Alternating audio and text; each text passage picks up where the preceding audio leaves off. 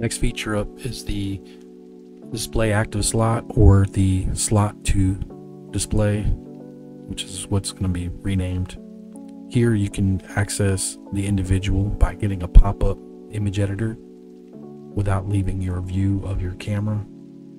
So it's pretty self-explanatory. This is very useful for retouching small details, or for actually working on making brushes.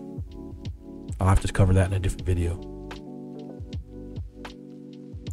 So for the reload, save +1, and the save all pack all, here's just a demonstration of first changing the first image. The root image is the other one. So now here I'm going to paint on the secondary image, the one that's the transparency. Add some color since it's going in as a color mix. Nothing crazy, this is just for demonstration.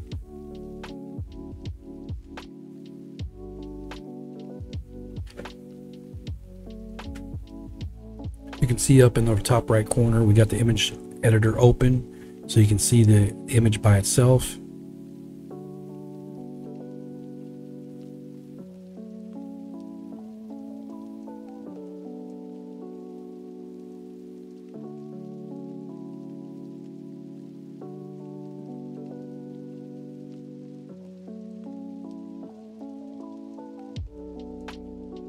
Here we got the Joker hair again.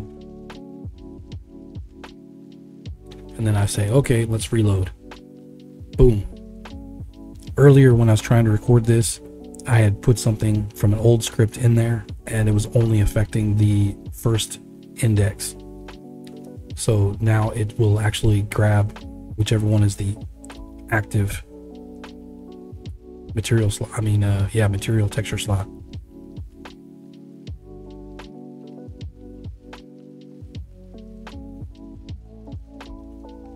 Okay, when I hit save, it should have an error.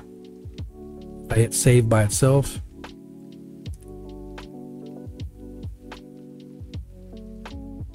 boom, because I hadn't saved it to disk yet. So we'll need to save it to disk.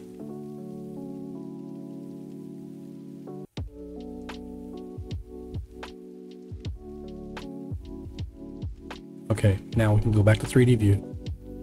We should be able to see it as a +1. If we do more.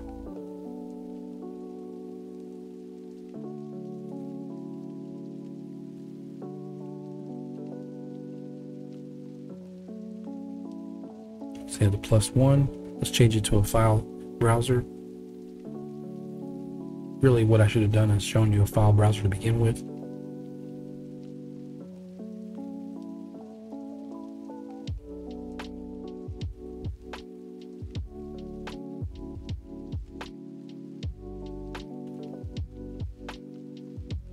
So you see there's the first one, and then there's a 001 version. So the +1 iteration happened on that image.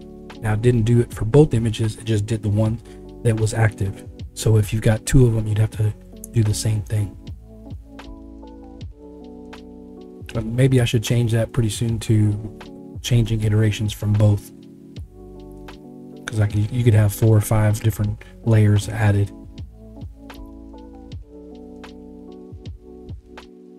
There we go. So you can see the 001 and the 1.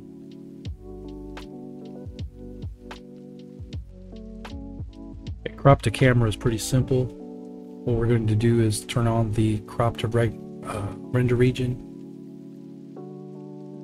and then we'll be able to adjust where we're going to crop to. I'm going to go ahead and crop the eye.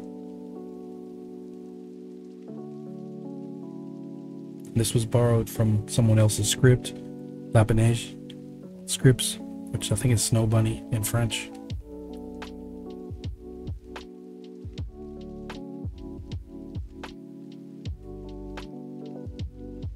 So if you've got both of them set, when you press render, it'll get you just the image by itself.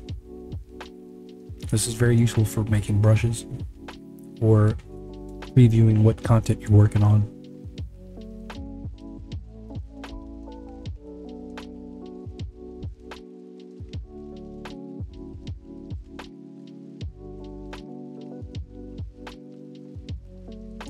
that's pretty much it.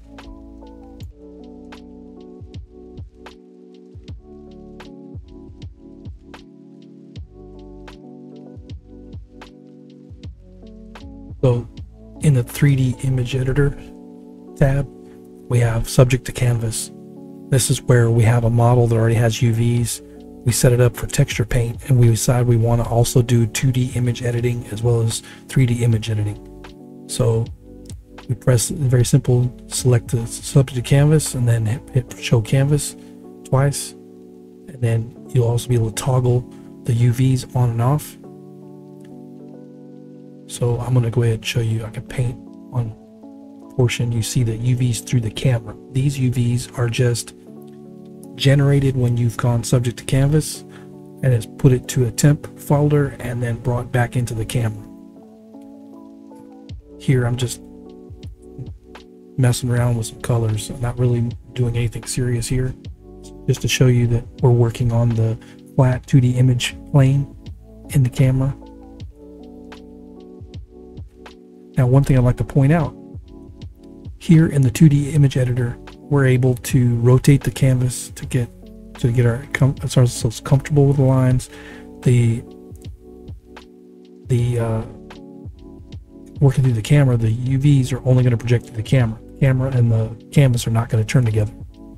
So this is why later we have the UV to mask.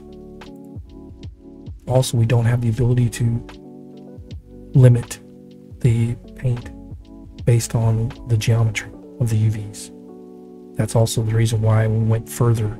This was itself, I thought was amazing to be able to go back and forth.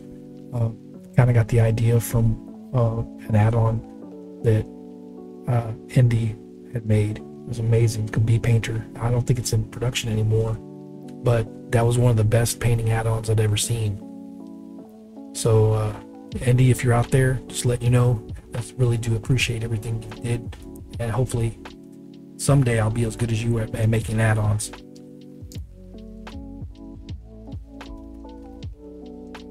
Okay, so here we're just painting again. Not much change there. I just want to show you that after putting this down, then you can see onto the 2D canvas.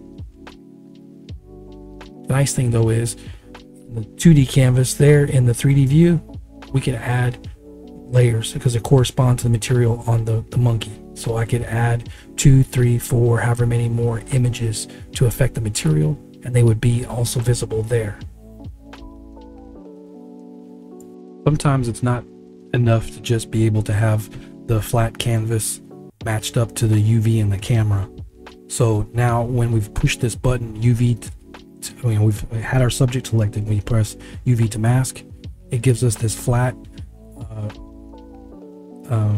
mesh that's generated from the UV map in the UV editor, and we have to make sure that we reproject that. We have to hit copy canvas, or it should be automatically, but hit reproject twice, and then you'll get the projection of the canvas onto the mesh. And then here we can actually use face select masking to select one face, press L for linked, and then we can drop in what we want into that area. This is something that cannot be done currently in the regular image editor. You can't paint by limitation of the UVs, but this is a workaround.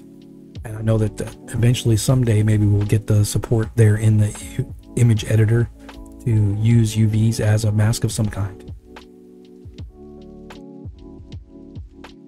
Start using the symmetry guides, or a lot of times even the subject to canvas. We're going to need to make sure we turn off lock object selection.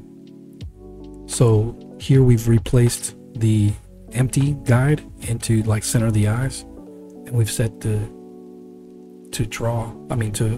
set the guide. And once we turn on the X symmetry, now it's based on the position of that empty. We can turn off the visibility of the empty, and then get to work. So I'm just working on the bottom, the underpainting on the canvas to work in some values, trying to like make a little I guess, a tiara kind of thing going on.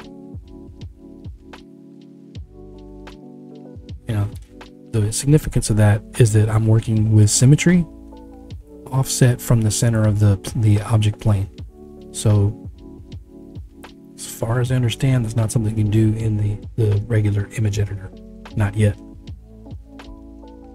But it comes in handy for things like this where you want to do something and you don't want to sit there and just draw a half and try to clone and flip or anything like that. And I'm just riffing here. I'm just trying to make little shapes that might be interesting.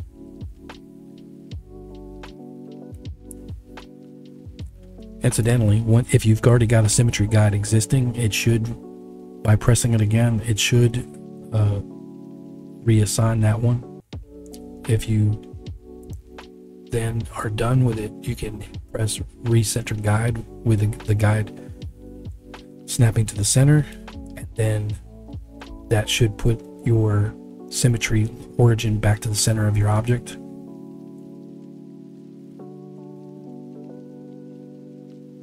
You just want to remember to turn off your symmetry X and Y. We're done with making some sort of action that needs symmetry.